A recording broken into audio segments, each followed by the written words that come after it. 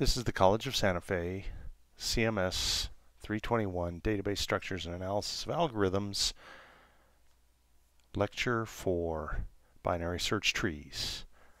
I'm Carl Horak. This is a binary tree.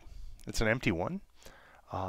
Once we put a few values in here, we'll have what's called a binary search tree. If you follow along, I will attempt to fill this in. Put the letter A there, maybe the letter B there,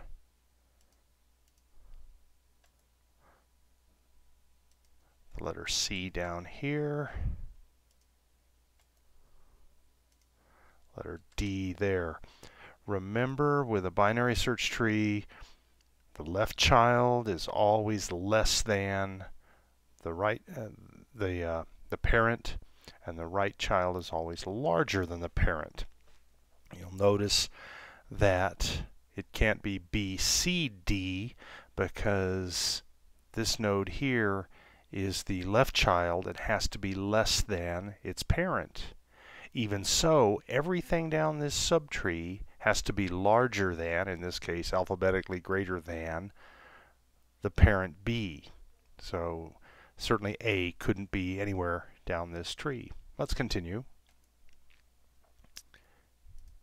Up here we'll have the letter E. Everything to the left is less than E. Everything to the right, of course, will be greater than E. So F, G. There's our completed binary search tree. And we now want to take a look at what happens when we do a right rotation. In this case, a right rotation about the root. It's going to take this node, move it down here, this node, promote it upwards.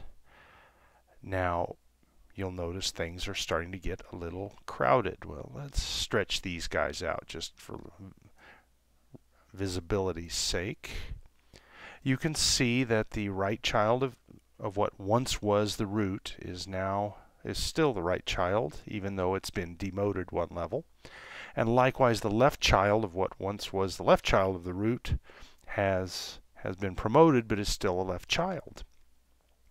The only problem is these guys, E and D, are looking pretty well stretched out of place.